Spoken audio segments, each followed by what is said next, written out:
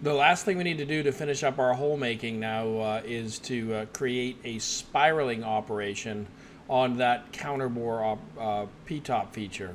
So I've selected my counterbore PTOP feature. I'm going to go to Solid Mill Traditional toolbar, and I'll come out here until I get to the spiraling icon. I'm going to select that. So I've got spiraling selected. We have to first, like every other operation, we have to tell it what tool that we want to use. I'm going to use my 1/4 inch end mill. 6,000 RPM is as fast as the mini mill can go.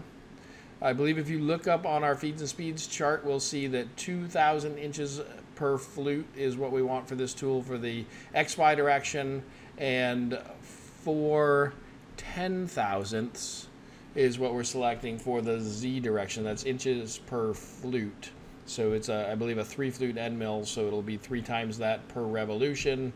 And so we've got those set. Again, double check these by looking them up in the chart. On the strategy tab here, we can, let's do a true spiral.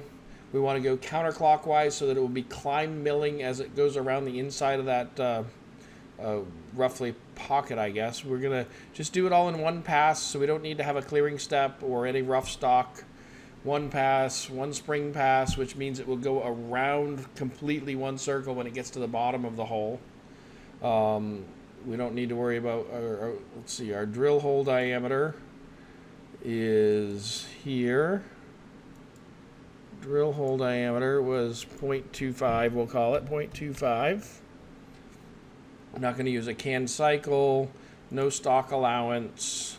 Total depth, it reads this from the feature, but it is 0.25 inches. Starting depth is 0. We're going to offset tool radius, yes. We're going to use cutter compensation, no. Turn that off. We're just going to depend on the tool being the right diameter.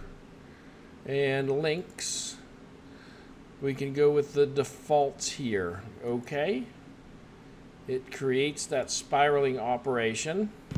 And if we go ahead and simulate those 3. Now, before I go to the simulation, again, we're going to look at our collision detection. And I've gone ahead and made sure that full collision detection is turned on, but I've increased the tolerance to 5,000. So that should get us past the PEC drilling operation with that F drill crashing into the part. So I'm going to say OK. We'll go ahead and run the simulation. And so spot drill works. The PEC drilling is working with that greater tolerance of 5,000ths. And now the spiral is going down, once around at the bottom, and then the next hole. So now we've created our counterbore holes